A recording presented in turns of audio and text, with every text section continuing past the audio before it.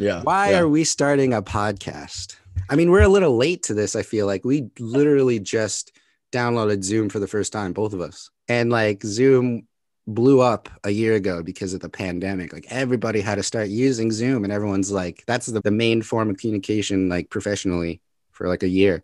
And you and I just got it. It just shows that you and I don't really have steady jobs or go to school. we did not need to have any FaceTime with people. That was that was necessary. Yeah. I'm a bartender. I don't need Zoom.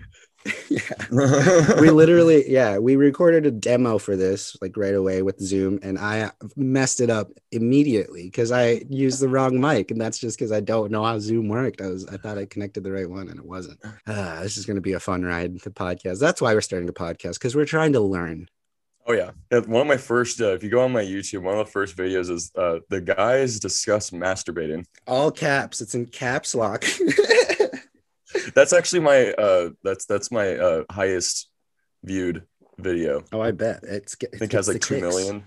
Yeah. A lot of people love to see two high school kids talk about masturbation, I guess. So this is what the history of popcorn is essentially going to be. It will be a celebration of all things film, of course. It's kind of like entertainment news first, and then just anything else that we come up with after.